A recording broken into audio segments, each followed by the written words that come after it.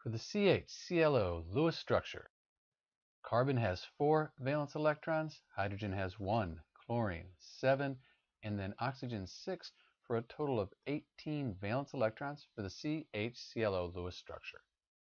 Hydrogens always go on the outside of Lewis structures, and then when we compare carbon to the chlorine and the oxygen, carbon is the least electronegative. We'll put the carbon in the center. Let's put our hydrogen on the outside. We'll put our chlorine over here and put our oxygen up here. We have 18 valence electrons for the CHClO Lewis structure. We'll put 2 between atoms to form chemical bonds. We've used 6.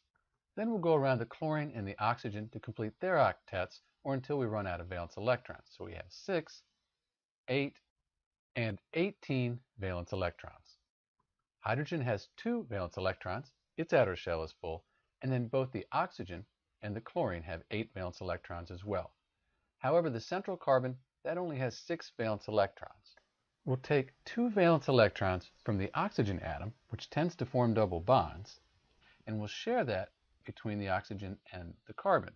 We're still only using 18 valence electrons, but oxygen, it still has 8, chlorine still has 8, but the central carbon now has 8. So by forming the double bond, we were able to complete the octet for carbon.